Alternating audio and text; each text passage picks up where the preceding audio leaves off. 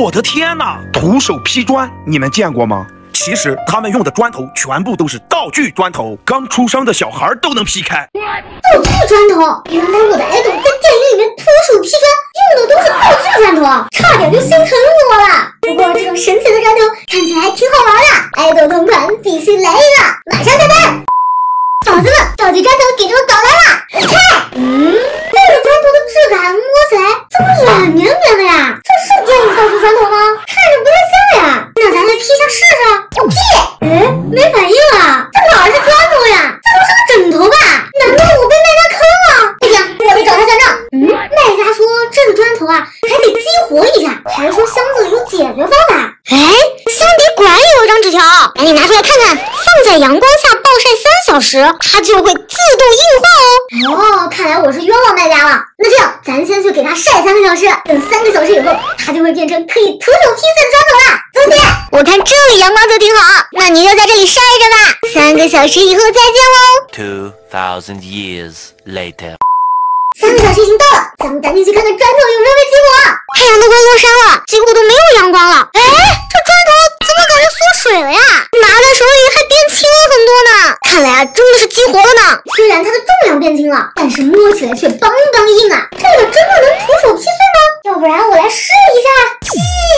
哎，不行，万一要是把我的手给劈烂了怎么办？要不然小伙伴们还是给我点点赞赞吧。有了你们的赞赞，我才能更有力了呀。这一次我真的要来劈喽！3、2、1，等一下，这么好玩的东西，我一个人玩多浪费啊！不然把我接下来征服一下吧。小雨，干嘛呀？看见这个东西没？这不就是个砖头吗？对，没错，它就是一个砖头。这砖头有什么奇怪的地方吗？我要告诉你一件事情，你可千万别惊讶。今天啊，我终于练成了失传已久的铁砂掌，我能把这个砖头给一掌劈碎，你信不信啊？我不信。不信的话，那你就看好了，你可别眨眼睛哦。我要来劈喽！3、2、1，我的手啊！你这什么玩意儿啊？不对，肯定有什么地方不对。哦，我知道了，用在手上的一分钟太阳。是晒太阳什么的？你一看就知道了。放在阳光下，再给它多晒晒。现在差不多了。你到底能不能徒手劈砖呢？这一次你可得看好啊，见证铁砂掌的时刻。3、2、1。我去，这被你劈开了！都跟你说了，你还不信？你看什么看呀？这可是货真价实的砖头。你是怎么做到的呀？求求你把铁砂掌交给我！其实很简单，根本就不是什么铁砂掌，只要把砖头放在太阳底下晒它个3个小时，就能徒手劈碎了。不是吧？还能这样？我去找我的小伙伴来了。晒3个小时就能把它劈碎？我突然有个好主意，那要是把榴莲暴晒一下，是不是也能徒手劈开了？要不试一下，给它多晒晒，等一下给大家表演徒手劈榴莲。A few moments later。小伙伴，我的榴莲已经晒了3个小时了，不过这质感摸起来跟刚才没啥区别啊。但是既然我姐都能徒手劈砖，那我为啥不能呢？接下来请大家记住这个时刻，我要徒手劈榴莲了。3、2、1。小伙伴们，猜猜小雨的结局会怎样？我的天哪！你知道这种吸血鬼假牙吗？原来我们的爱豆在电影里扮演吸血鬼的时候戴的都是这种假牙，太神奇了！原来电影里的吸血鬼是这么来的呀！怪不得我的爱豆演吸血鬼的时候牙齿那么尖呢，我还以为是他自己长的呢，原来是假牙，看着还挺好玩的。这么好玩的爱豆同款，我肯定不能错过呀！下单！嘿，宝子们，电影里的吸血鬼同款假牙给你们搞来了，就这小小的2颗假牙花了我28块钱呢。接下来咱们来试试它的效果，先来看看这个假牙长得什么样。这个包装怎么看着有点像求婚戒指呀？这个就是吸血鬼的尖牙吗？我这看着也不尖呢。不管了，先来试试。来取一点胶，把胶啊塞进假牙里。哎呀，哥，我看着认生了。怎么样啊？是不是有那味了？突然感觉自己变帅了。不过这长度是不是有点不对呀？我明明买的是那种超长的牙齿，这个牙齿怎么这么短呀？我得找卖家问问。买家说这个小牙齿是正品，真正的牙齿啊在这盒子底下。来，咱们来看看。哇，这个大，这一比啊就知道哪个是祖宗辈的了。赶紧来上嘴看看。哇塞，这也太酷炫了！我现在简直是人格2世。看我这2牙怎样，够吓人吧？没想到这个假牙效果这么逼真呢。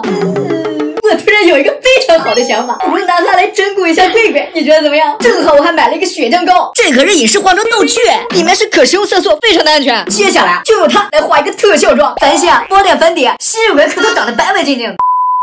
怎么样，小可爱们？我是不是白了10个度啊？现在我还需要一个红唇，小鹿这唇膏还挺好用的，还挺像那么回事儿。接下来咱们就用到这个影视化妆膏了，先用化妆霜蘸一点，沿着嘴角往下抹。小伙伴们，这个雪糕的效果是不是很不错呀？咱们给眼角也来一点。画完之后真帅。接下来撞上刘洋，撞上之后啊，就可以等着贵贵来找我了。我好像听见小雨说什么要整我，他肯定又是用什么吓人的道具来整我。不行，不能让他得逞，我也得来整整他。嘿嘿，小伙伴们，你们还记得这个骨折神器吗？这一次我要用它来搭配上这种道具雪绷带，效果肯定超级好。大家可别怕啊，这上面啊都是假的颜料，不是真的雪，做的还怪逼真的呢。咱们爱豆拍电影的时候啊，用的就是这玩意儿。咱们来把它缠在胳膊上。看，这样就缠好了。雪绷带还掉色呢，你看我这一手红的。不过这个效果啊，真的是绝了呀！走走走，咱们找小雨去。小伙伴们记得给我点赞哦。我来了，他怎么趴着趴着呀？你没事吧？小雨，你怎么了？你牙齿怎么了？你干了！我被你吓死了！我看被你吓死人了，你干什么呢？吓得我假牙都掉了。搞了半天，你的牙齿是假的。让我看看你这假牙。你这胳膊不是不能动吗？我这也是假的。那的也是真果的呀。小伙伴们，你们说我俩的到底谁的更像真的呀？那肯定是我的呀。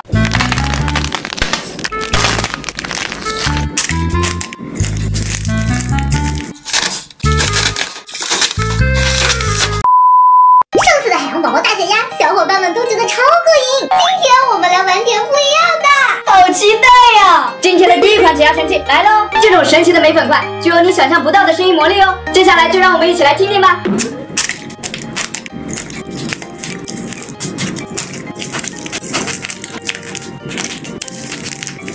捏起来的感觉真的是太酥脆了，听起来是不是超解压呢？还有另一种更解压的玩法哦，把史莱姆淋到美粉块上，哇哦，就像在做甜点一样哎，布灵布灵的，好好看呀！来捏碎它。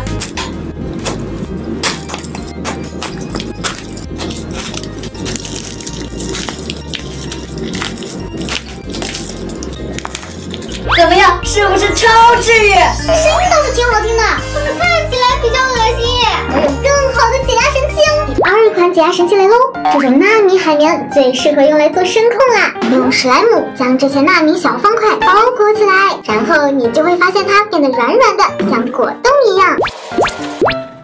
用同样的方法，我制作了5块果冻海绵，静静的等待10分钟。海绵把史莱姆已经完全吸收了，现在就可以来听它的声音喽。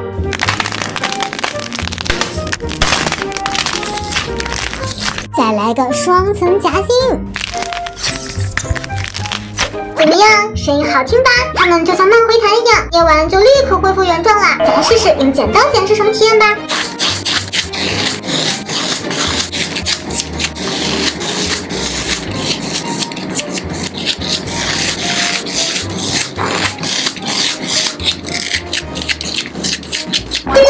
剪完了，哇，像彩虹一样，还能拔丝呢，太好玩了！怎么样，我的彩虹慢回弹好玩啦？也就1分半了。来看我的吧，我的秘密武器就是这块花泥。咱们先来调制一份石膏水，多倒一点哦，边倒边搅拌它，把石膏水淋在花泥上，小心一点，不要弄到桌子上去了。全部都铺上了，赶紧放到阳台去晾干它吧。2000 years later. 就这样晾干完之后就变成这个样子啦，敲一敲，硬的就像板砖一样呢，但是上面一点颜色都没有，太丑了吧！来刷上我喜欢的图案吧。就这样，小可爱们觉得我画的怎么样啊？我还用同样的方法又做了一块哦，一起来享受视觉盛宴吧。咱们先来捏小猪佩奇的眼睛吧，捏爆它的微笑唇，小手也不放过。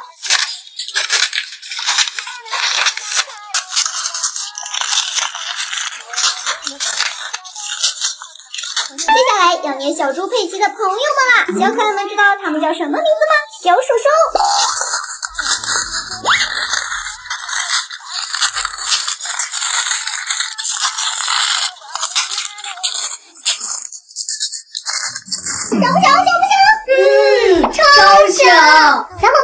们觉得我们3个人的谁的更解压呢？记得在评论区留言哦。